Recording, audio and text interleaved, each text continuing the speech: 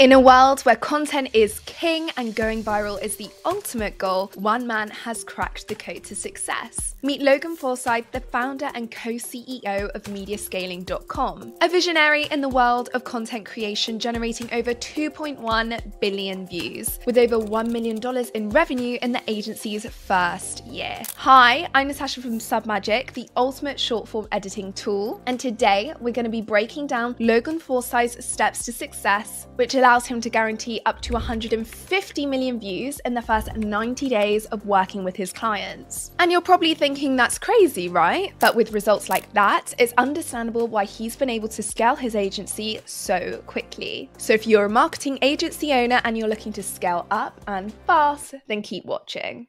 This is our first year in business. We started in February of 2023, and we're projected to make a little bit over $1 million. You heard that right, $1 million in the first year of starting his agency. So this guy really knows what he's talking about, and we're going to be sharing all his key points of success with you in this video. So we work with large creators, personal brands, very proven editing styles. And when you're doing that level of volume with great quality content and people who have already proven to go viral and have some level of brand recognition and just face recognition, a lot of posts go viral. So Logan works with people that are already well established online, have great performing content that is proven to do well already, and recognized faces in their industry. But we also work with another mix of clients who want to be more involved with the process, more than 120,000 times easily across social media. Logan just said him and his team have posted over 120,000 times across social media.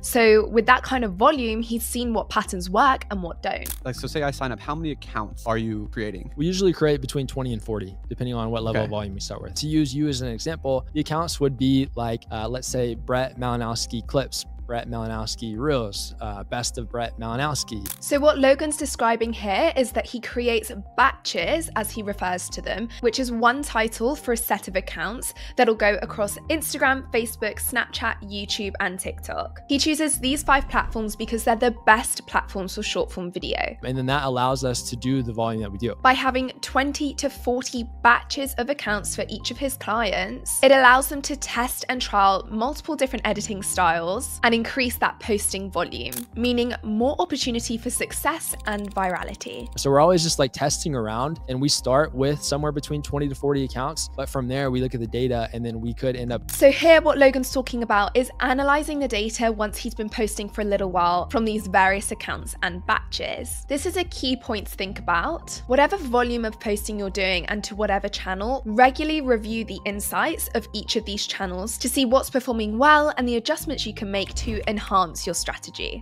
On each account, is it all just a mixed bag? Like, are you blending them all together? Because you said reaction videos do well. So is there one account that's like Brett Malinowski reacts, or is it just sprinkling in the same content across all these accounts, but they're slightly edited differently? Yeah, great question. So a big need that we fill as well is we find, especially long form creators, they generate a fraction of the reach they could be from their content because they're just not posting enough of it. So this is how Logan's content strategy works. He takes a creator's pre-existing high-performing long-form content. So this is something like a podcast or a YouTube video. With that long-form content, he then highlights the best bits and cuts the video down into several short-form video snippets. The types of content he uses might be keynote talks, vlogs, podcasts, and he really truly believes in reaction videos. Reaction videos do really well because if a creator is reacting to a viral video, the reaction video already has a way better chance at going viral because there's already a viral video attached to it. People are already interested in that particular viral video, so just creating a reaction video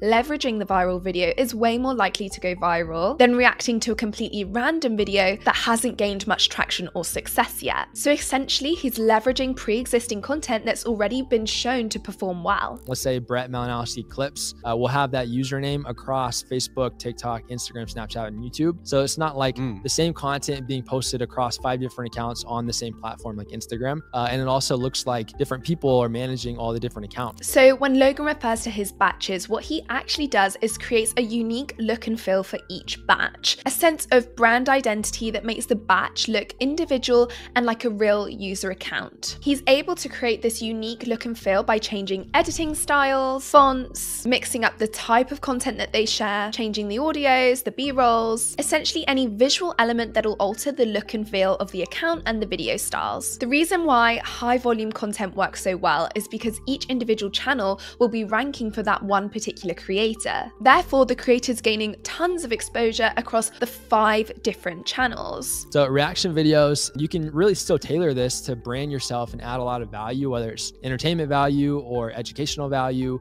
but you just react to a piece of a video and then you let that video play for, let's say, the first 15, 30, 45 seconds, and then you just give your take on it. And why this works so well is because you can also take it to the next level and find content that's already gone viral that you react to. And if a piece of content's already gone viral once, the likelihood of it happening again is much higher versus just like finding this random video that's gotten 2 views. Agency owners, get your clients reacting to viral videos within their niche. This allows your clients to leverage high-performing videos that have already gained some traction and success. Then you can go ahead and hop off the back of that video and share your take on it. With your clients all having 300K subscribers or more, having revenue, and willing to do this at scale, how long does it take to get your first 10,000 followers on a platform? Another really great point here that Logan talks about is the fact that he qualifies each of his clients before he even starts working with them. For you agency owners out there, this is something that you should already be doing and definitely think about if you're not doing it already. It allows you to understand your clients' wants, needs, and pain points a little bit more rather than you taking on the client for a quick cash grab and not really delivering the results that they want. By implementing a client qualifier system, you'll see more success in the projects that you do take on, which will allow your agency to scale quicker and faster over time, improving your client retention. More often than not, it just like consistently goes viral. So now when you find those winning pieces of content, you have an asset for your brand to where you know there's good chances that each time you post it, it's going to go viral again. It's going to expose you to new people and help grow your audience faster. So the more of those like winning clips that we find, it just helps snowball this even faster. So what Logan's saying here is once you do have a content piece that is performing really well, save it and acknowledge that this one performs better than the others. You can then use that to your advantage and post that individual piece of content several times over and over just by remixing the content. It's super important to remix the content so that 1, the content doesn't fatigue, and 2, your content will be shown to wider audiences. You can remix the content simply by changing a couple visual elements: the audios, the hook, the B-roll, and the editing style. You can also mix and match the clips, put them in a different order, and that would be considered remixing the video also. Remix is like we'll use the same exact raw clip and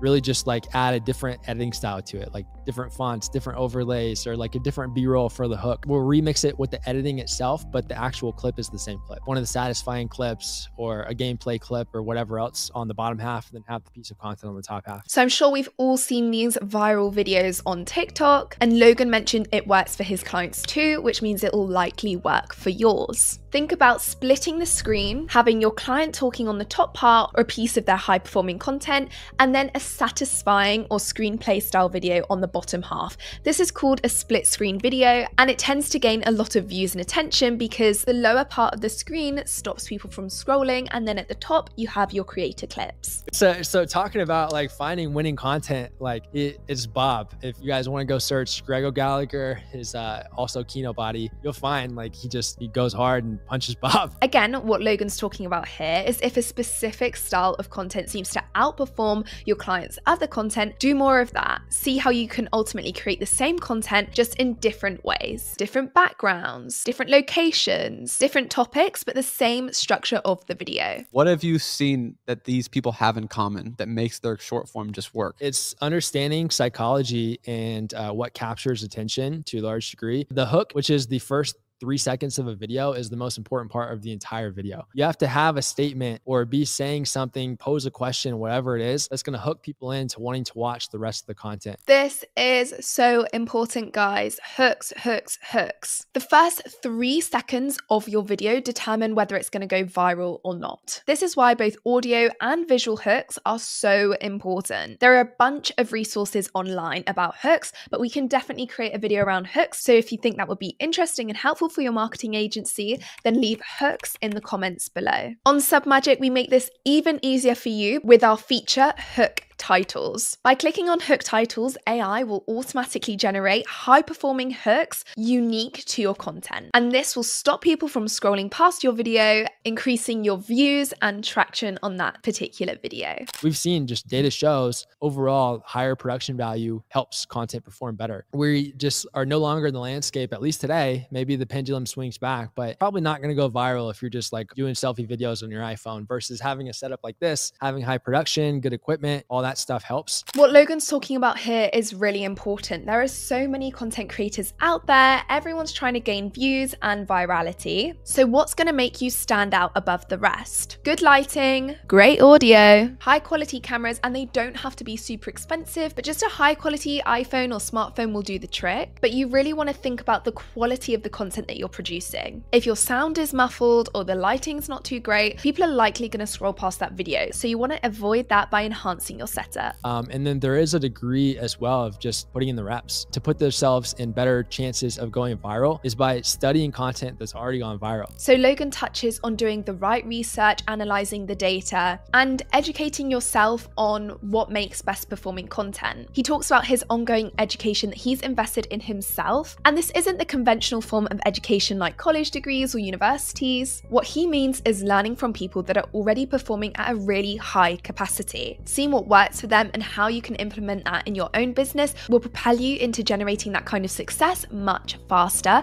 than if you try and figure it out and learn by yourself along the way. And these resources are there, so use them, guys. Being genuine and authentic, like you have to be yourself. And the more that shines, the more people can pick up on that. Logan's talking a little bit about authenticity here, which is so important. With so many amazing creators out there, there's no good just copying what someone else has done. So as much as you may learn their techniques and get to understand how they achieve their success, make your content your own. You are your own superpower, so use your own style and characteristics to your advantage. And it's consistency. So many people, they'll post like once a week or every 3 days or whatever, like post daily. When it comes to short form content, post daily. Another really valuable tip here is posting consistently. For short form content, Logan recommends posting at least once a day. If you can up that to 2 or 3 times a day, you're going to be able to scale your strategy much faster. But there's no good posting 3 times a day one week and then the following week not posting hardly at all. The algorithms will support you better if you're more consistent. So start by posting once a day. Once you've got that down, then you can increase your posting volume. For long form content, Logan mentions posting at least once per week. Form content, post at least once a week. And again, you have to look at it as like every single time that you post on any social media platform, it's another at bat to go viral. That's a really great point to refer to, is that every single time you post, it's an opportunity to go viral. So essentially, the more you're posting, the higher your chances are at going viral, providing you're posting quality content. What's your science to the thumbnail? So we actually have thumbnail templates that we use on our Instagram post because it allows us to, control what people are seeing for the thumbnail. And we'll add a headline on there as well. And the headline can, like that copy, if you're using proven frameworks, can drive more clicks. Another really, really great point here, guys, is being specific about your thumbnails. Most platforms will give you the option to select your thumbnail. And this is for a reason, guys. You can upload your own image or pick a specific scene from the video, which will help you generate more clicks and more views on that particular video, rather than a thumbnail automated by the app where your face is doing something a little crazy or the scene isn't too specific. People don't really know what the content's about, so they're unlikely to click on it. So yes, thumbnails do matter, and be specific in the thumbnails that you choose. $100 million offers by Alex Hormozi, incredible. It has helped us really shape our offer. The guarantee has been huge for us. Like, we wanted to come in with a guarantee that no one else has even close to a level of. And that is our up to 150 million views in 90 days guarantee. We do a 2-call close process for the sales side. I've tested multiple times. So Logan talks a little bit here about the positioning as a marketing agency and how he's able to attract those premium clients that really see the value in what his offer is. And the first point of call for that is how you're actually going to position this offer offer with the maximum amount of value and success attached to it. His 150 million views in 90-day guarantee is a really strong selling point because it simplifies the sales process for the client. When they get in touch with mediascaling.com, they already have an understanding that by the end of 90 days, that's going to be the result. So you want to be focusing on selling the result and not the service. He also mentions a 2-step closing process. The first call is around a 15-minute call where you're going to learn more about the client, what their needs are, their pain points, and the results that they're looking to get out of the collaboration. And this will allow you to gain a really good understanding of where the client's at